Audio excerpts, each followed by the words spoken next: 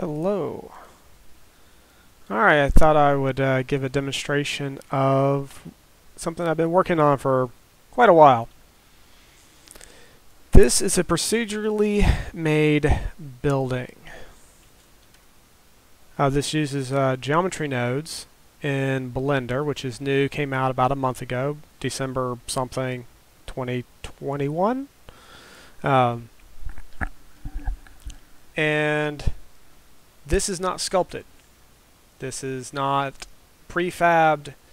Each and every single square in this thing, in this building, is a procedurally made using geometry nodes. The little white things are part of Unreal Engine. And I can adjust the height of the building. I'm using an importer to Unreal Engine 4.27. The importer plugin is called Alter Mesh. That is ALTERMESH. I'm also using it within a blueprint because Alter Mesh is also very, very new, and they don't have the collision colliders, or the collision mesh automatically imported. They said they'll have that done by end of January, so about 2 weeks from now. So I have to procedurally build out collision boxes. Collision boxes for the stairs, some of the walls, but not all of them. I'll show you what it looks like. Alright, this is what it looks like inside the blueprint. Alter Mesh, I mean, there's just nothing. It's all imported. All this is the GeoNodes inputs that I have exposed. I can change anything in here. But this part right here is exposed from the blueprint. That's these variables. So these variables will actually overwrite the variables that I have in the parameters. But it actually sets, when I say it overwrites it, it actually, like, where'd it go? So, it's over here. It actually overwrites the parameters that you type in manually. That's part of the construction script. The reason I do it that way is so that I can procedurally generate the collision boxes. And yeah, each one of these is a collision box. Alright, so that's the only thing in here is collision boxes and setting a couple of parameters. Everything else is inside of Blender. Alter Mesh actually runs Blender in the background to generate this mesh. Doesn't generate the collider though. And let's see, let's get another one. Let's put it over here. Like I have all the parameters exposed. Let's say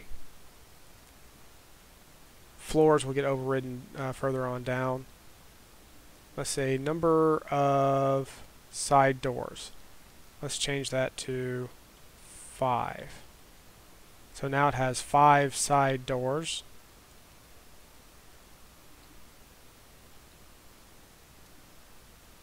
And let's change the width to 50.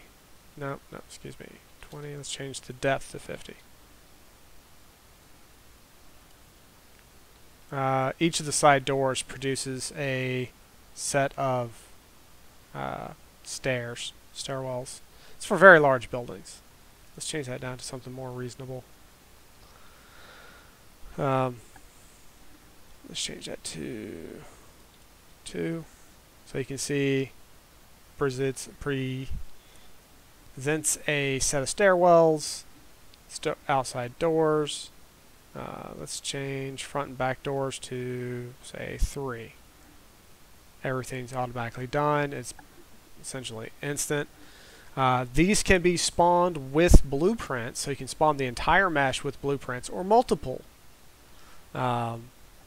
So I can build out an entire city that is fully explorable. Every single building in it is explorable.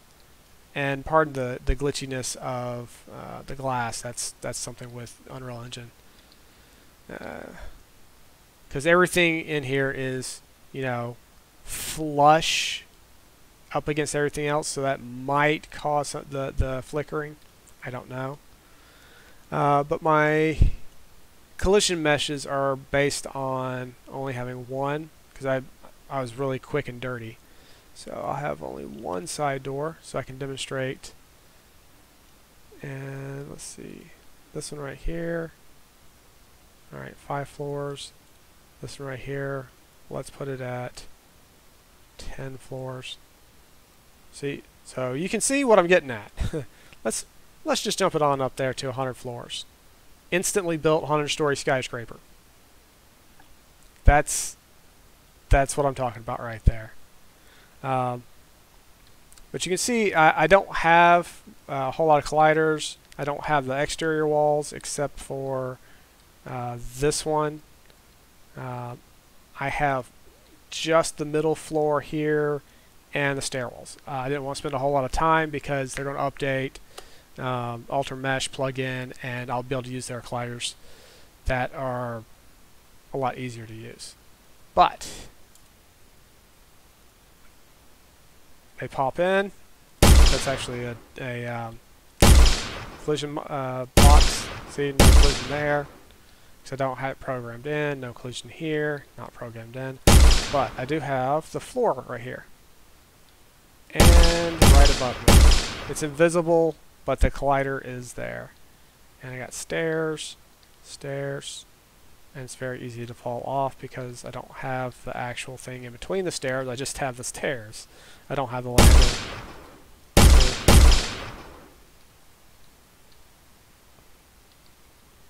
And I have already written, the program to generate the interior walls so that it has floor plans.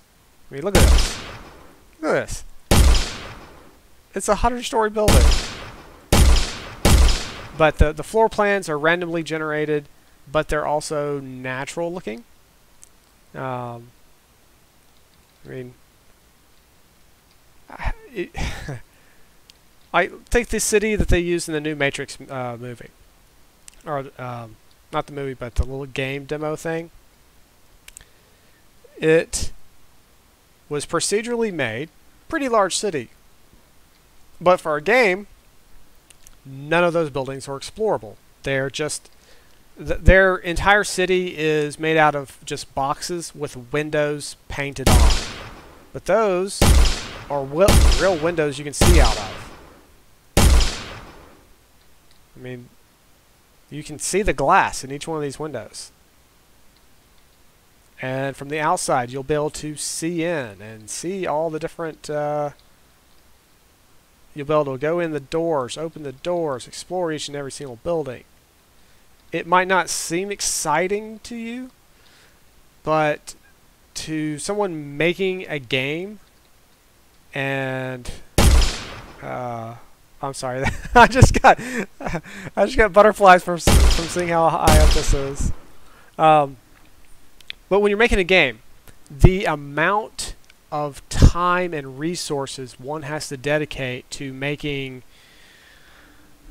buildings, cars, all kinds of different assets is prohibitive for a lone developer. But my goal is to create essentially a tool that can build out an entire planet with 1 or 2 clicks. Everything's procedurally and randomly generated.